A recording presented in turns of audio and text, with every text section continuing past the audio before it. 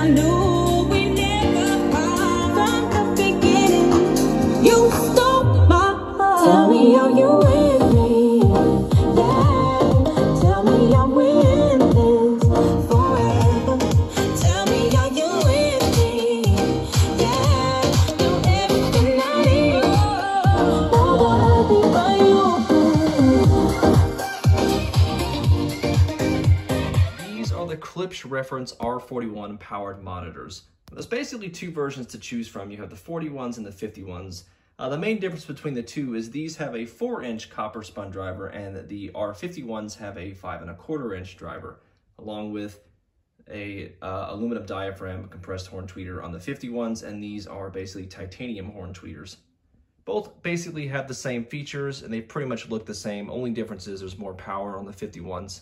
These are sitting at 35 watts a piece and the 51s are 60 watts a piece. So if you don't really need that much power, the 41s are fine. But if you got a slightly bigger room and you need more power, then the 51s are great. So one of my favorite things, and probably one of your favorite things about Klipsch, is they pretty much are the only ones with that signature copper look. You can always spot Klipsch speakers from a mile away by those copper drivers. So turning the speaker around, the R41 and R51 pretty much look the exact same on the back. You have the same input-output on both, same plate amplifier on both. You have USB audio. It does come with a USB audio cable if you need to use that. You have your optical, you have your USB for service, probably something you don't really need to mess with or never need to mess with it. And of course the best feature, which is the subwoofer out, so if you want to add a little extra bass to your system, then it's easy as just basically just connecting through the RCA cable. You have your auxiliary output, or I'm sorry, auxiliary input, phono, line in, and analog in and out for the phono, power cord, and you have your basically your speaker cable connections right there. So here is your ground, which if I'm not mistaken, I think that's for a vinyl or record player, which I assume is probably very popular with these speakers based on the connections on the back alone. But then you have a volume knob. There's notches, you can feel it and you can hear it, but they don't stop. There's no beginning or ending point, so they just kind of, just kind of spins freely. And then you click this in to select your input or select your, basically your mode. So clicking the volume button on the back pretty much changes your mode. So you got purple here, which I believe is the phono input. You have green, which I believe is auxiliary, and then red, which I think would be optical.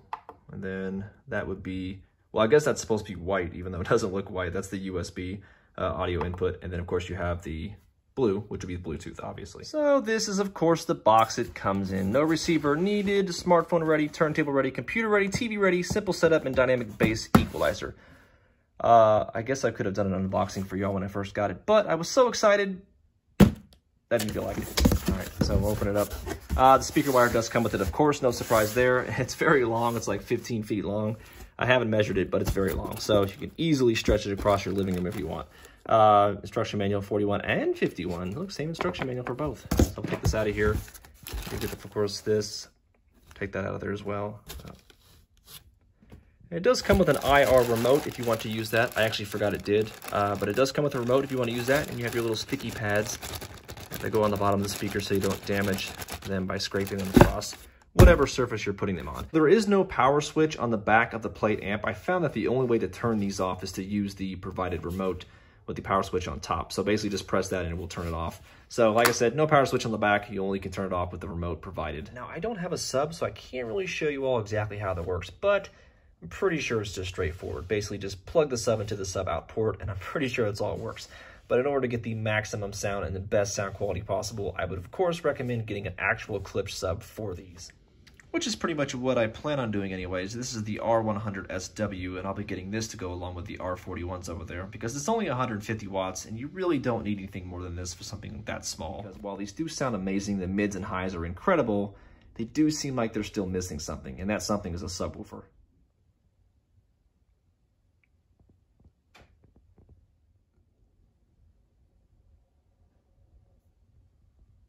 So just in case you were wondering, of course these are only 4-inch drivers, so the frequency response, it really isn't going to go that low, but you have 76 hertz all the way to 21 kilohertz. So the R51PMs are 68 hertz minimum and basically 21,000 kilohertz or 21,000 hertz. So you have a slightly lower frequency response on the 51s only because the drivers are bigger. So here is the potential issue I have with these. Potential, not the issue, potential. So speakers usually last a long time. Speakers last decades, 30, 40 years, and these will be no different. It's a high quality company, but there's really not much to a speaker. You have the driver, you have the tweeter, you have a crossover network. Basically, that's all that's inside of monitors and speakers. But these have an amplifier built into them, or at least this one. So the speakers are only going to last as long as the amplifier lasts. I mean, I guess technically later on in line, if something does happen, you can always replace the plate amp, but who wants to do that? So hopefully, I'm sure this is a high quality company. Hopefully Klipsch took that in consideration and used quality parts for the amplifier, because if the amplifier uses quality parts, then there's no reason to believe, there's no reason to doubt that these speakers won't last 40 years as well. So always a thing to remember.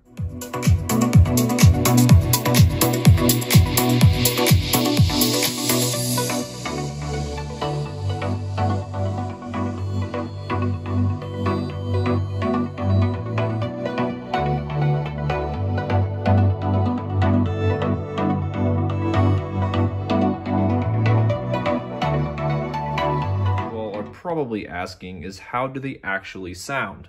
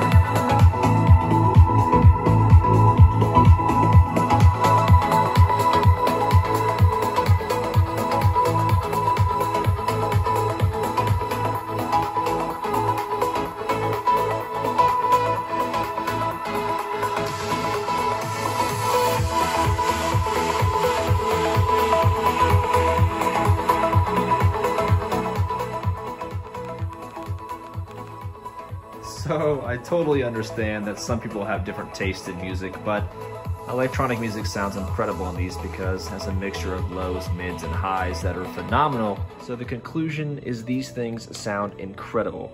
The mids and highs are completely breathtaking. You can hear every single tiny little detail of the song. And I appreciate you all for watching. Have any questions? Reach me in the comments.